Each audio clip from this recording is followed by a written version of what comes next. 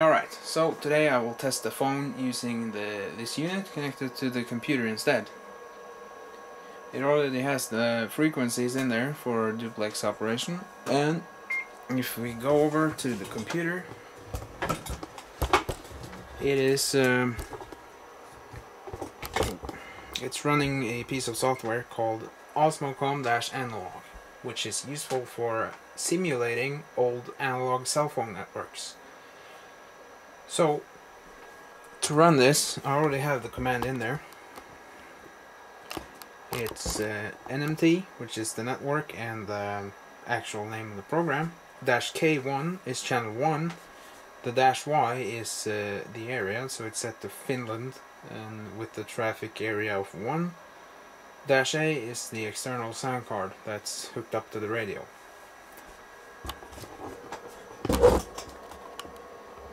Phone is over there. When I hit enter on the keyboard, it should automatically start broadcasting the idle signal, which the phone should pick up and give us a green service indicator.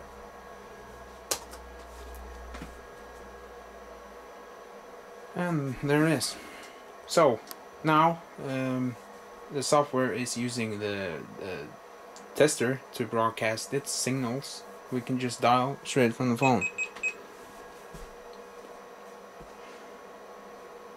And it should connect.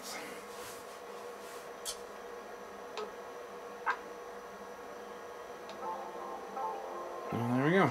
So if we just hang it up, we can dial another number. Doesn't really matter which.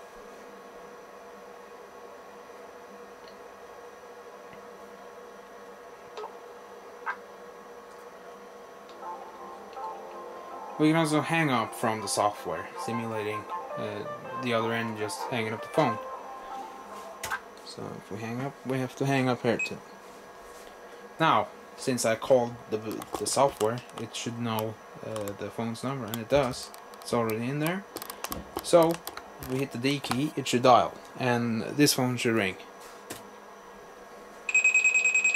And it does. We can answer it. And it works. So just hang it up, and this is different to just using the tester as a means of testing these phones, since it's completely manually operated. It doesn't allow you to hang up the phone.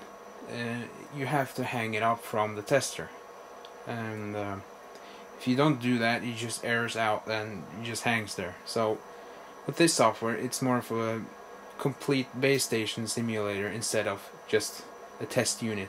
The tester was never meant to be used as a base station. Now, the next step would be to get the software to make outbound calls with a piece of software from the same guy called LCR, or Linux Call Router.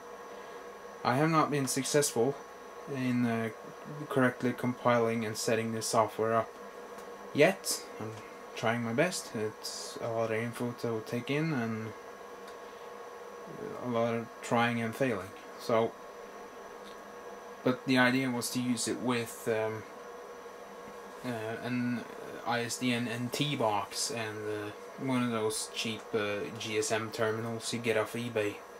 You can just stick the SIM card in and you get the analog phone line. So that's pretty much it.